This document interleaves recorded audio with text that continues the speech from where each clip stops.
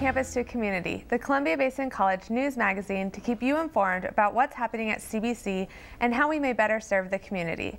My guest today will include Lynn Stedman from the CBC Dental Hygiene Clinic, who will discuss dental health and the services we provide at our clinic. We'll also hear from Paige Wyatt from CBC's Engineering Technology program and one of her former students, Tracy Vanhoven. Stay tuned, we'll return after this short break. After high school, there were other things I wanted to do before heading off to college.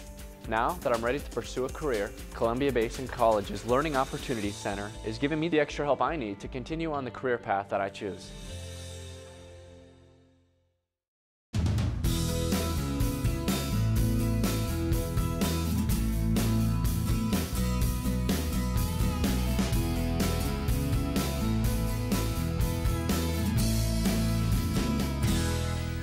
I'm here with Assistant Professor and Director for CBC's Dental Hygiene program, Lynn Stedman. Many people use pain as a guideline for when they should seek dental health assistance. Lynn, why is it a bad idea to wait until you're in pain before you see a dentist? Usually if people wait until they're in pain, they either have quite a bit of decay happening in their teeth, which is now progressed to the inside part of the tooth or the pulp chamber, and that creates the pain, or they may also have experienced some bone loss, and they may have an abscess around their tooth. So usually pain is not a great indicator of when people should come to the dentist. We'd much rather see them prior to having any pain at all. And why do you think it is that people wait until they're in pain?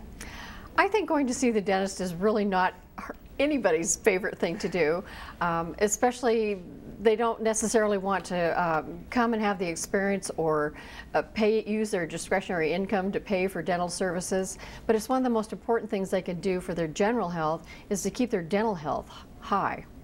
And what can people do to maintain their dental health? Well, one of the most important things, of course, is daily care, brushing, flossing, but also having their teeth cleaned and examined by a dentist on a regular basis. Because if we can get in there and start dealing with things when they're small, they're less expensive, they're not painful, they're usually easy to correct at that point, instead of waiting until you have a crisis like a toothache, which always seems to happen right before a vacation or a holiday or on the weekend, and it's difficult to deal with. And we've been talking about adult dental health, but what about children? Is their health equally important? Absolutely. Baby teeth, I think a lot of parents and people think that, well, since those baby teeth eventually fall out anyway, is there really such a need to take care of them, to fill them if they end up with decay, to have them cleaned or checked regularly? But if you stop and think about it, children's baby teeth come in, their full baby teeth dentition by the time they're 3 years old, but their baby molars can stay in their mouth for as long as age 10, age 12. I've even seen some kids who still have their baby molars at age 14. So they're going to be in there for quite a while, and they act as kind of space maintainers for the permanent teeth. So it's important that they stay in there and not be lost prematurely to decay or neglect. And what services do you guys provide at the CBC Dental Hygiene Clinic that can help people maintain their dental health? Well, we have a 12-chair clinic, which is on the CBC campus. Our students primarily are trained to do dental hygiene services, which include, cleaning teeth, taking x-rays. We have supervising dentists who do dental exams.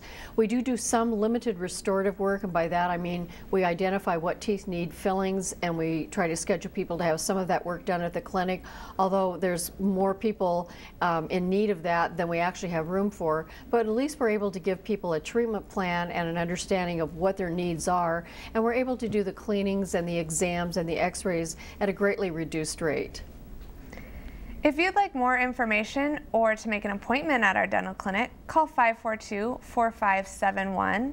For hours and directions to the CBC Dental Hygiene Clinic, you can visit our website at columbiabasin.edu/dental clinic. And the first appointment, which is called a screening appointment, is a no-charge visit where people can come in, get accustomed to our clinic, see what services we provide, and also get a sense about what their dental needs are at no charge. Thank you, Lynn. We'll return after this short break.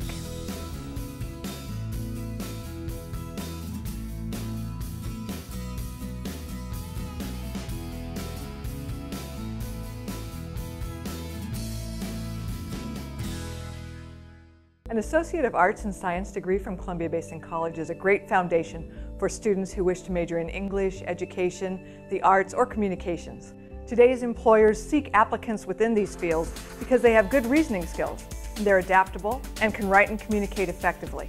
So no matter where you go from here, you'll have the tools you need to succeed.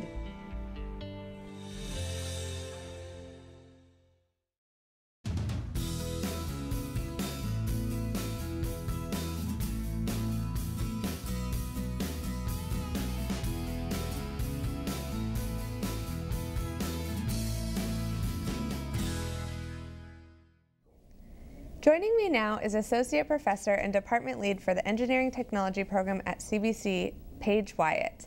Paige has been working in engineering technology at CBC for 15 years. Paige, what do students learn in your classes and how does it prepare them for real-world experiences? We basically have 3 tracks of classes. The first would be drafting, which is the computer-aided drafting. We use the most current version of AutoCAD for that. They also do problem solving, which is all algebra-based, but they do a lot of calculations. And then we kind of have a miscellaneous track, which would include surveying, construction estimating, and specifications, and a materials class. What makes CBC's engineering program different from other programs? One of the things we do is we do push the problem solving more than most two-year colleges. Another thing unique to CBC that has served our graduates well is that we use a broad discipline approach, and what I mean by that is they'll take a mechanical class, architectural class, a civil class, electricity class, and all students have some knowledge of each of the disciplines. Well, you can control the speed back in the previous menu there, but I created this roller coaster and then I created a wire path for it, and you can create videos. It's the 3D catapult.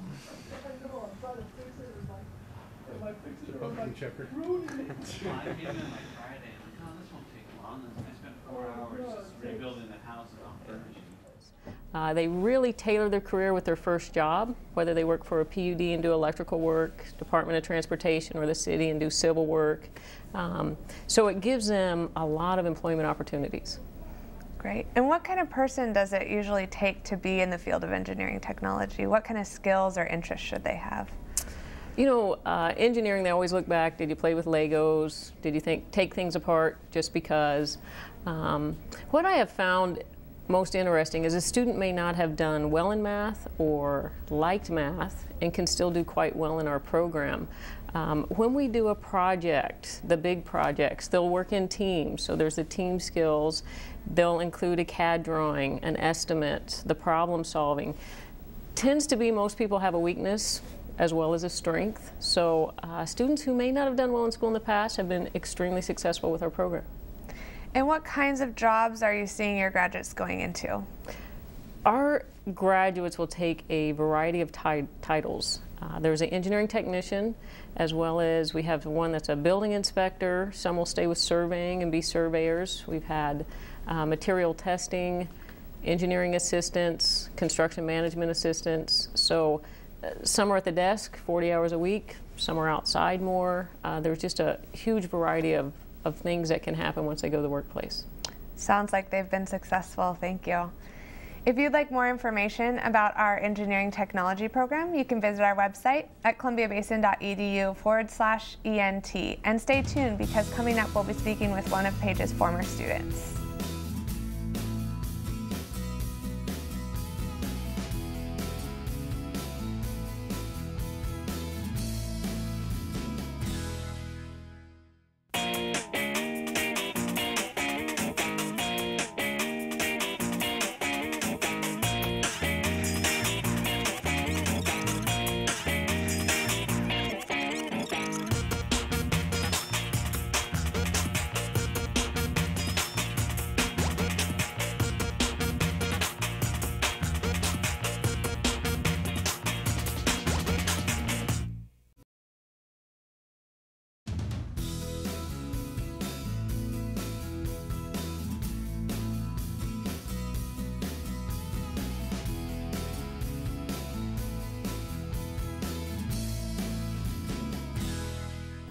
I'm here with Tracy Vanhoven, Engineering Technology alumna. Tracy graduated in June of 2010, and 3 days later she started an internship with Infinia Corporation. The following October, she was offered a full-time position as a design drafter working on Infinia's Power Dish. Tracy, tell us what Infinia Corporation does, and then specifically, what is the Power Dish? Infinia Corporation is a startup solar power company. We developed the Power Dish with the free piston Stirling engine. The Power Dish is a mirrored concentrator, looks kind of like a satellite, that directs the sunlight to the front of the Stirling engine. The Stirling engine, with all its components, brings in cold air from the back, the heat from the sun, the helium expands and produces the pressure that makes the piston move. And then we put power onto the grid. Wow. And what was your role in the development of this? Like most of us at Infinia, I play a lot of roles. One role is drafting. The others can be anywhere from installation of the dish and the heat drive, and a lot of it's data analysis, system testing, and data reporting. Great. And can you tell me how CBC's program helped you to prepare for this job? CBC provided the stepping stones for everything that I do at Infinia, from drafting, material specs, and most of all, business management and just being professional in every way. Excellent. And what advice would you give to students who are considering going into the field of engineering technology? Engineering, really, I mean, you can't look at it as being scary. It's really fun. You get to take things apart, you get to put things back together, and you actually get to invent things on your own, which in a finishing product is quite rewarding. Thank you, Tracy. That concludes this episode of Campus to Community. If you'd like more information about the topics you've heard today, you can call us at 547-0511 or visit our website at columbiabasin.edu. I'd like to thank each of my guests for joining me today. Thank you.